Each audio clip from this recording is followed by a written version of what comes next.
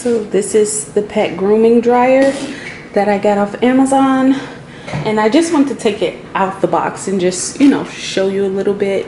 They have a warning on here to be careful that it gets high temperature and that you don't want to keep it on your dog for too long in one spot. So if you flip it over, they have the stainless steel bristles here. They feel much like, you know, any dog brush. That's what it feels like. It's protected, the tip, with coating. That little white knob, so you want to scratch your dog. You can see if I get it in focus there, just like a brush.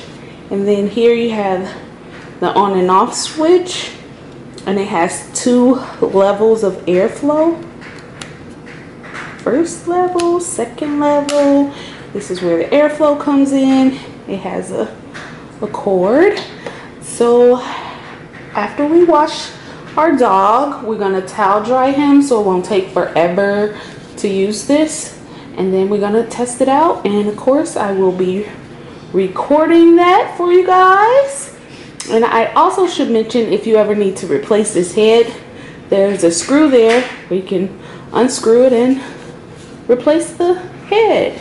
So there we have it. Thanks so much guys for watching.